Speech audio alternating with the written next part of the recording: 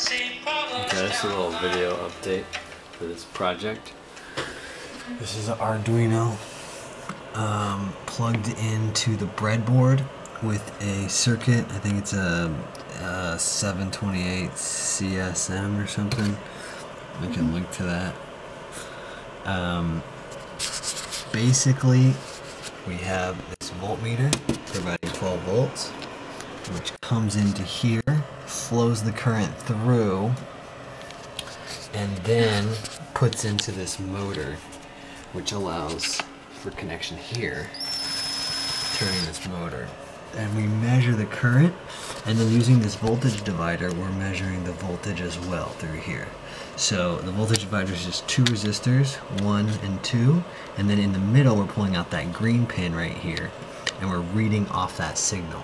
With calibration in Arduino's code, we can calibrate that to the right voltage, and we can also measure the current using another pin out of this circuit.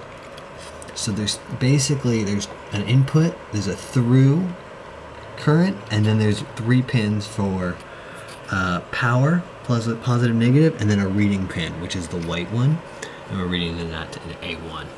Okay, so now over the Arduino side, we have this output. We have a, it's hard to read. We have a timestamp. We have the volts, 12.28, current, which is 0 right now, and then we measure the power, the time for the power, the amp hours, and the watts. So if we turn on the motor, we can see the currents change. So the current goes up to about 3, 1.5, 2.8, 3.0, and then we bring the watts up obviously as well. And then we bring it back down, it goes back to 0. We can also cut the power supply voltage, and that will cut the current, or the voltage and current as well. This is just a timestamp log so that we can kind of see how long it's been running and what it's been doing. The code's posted on GitHub, and the fritzing diagram can be seen also on the blog.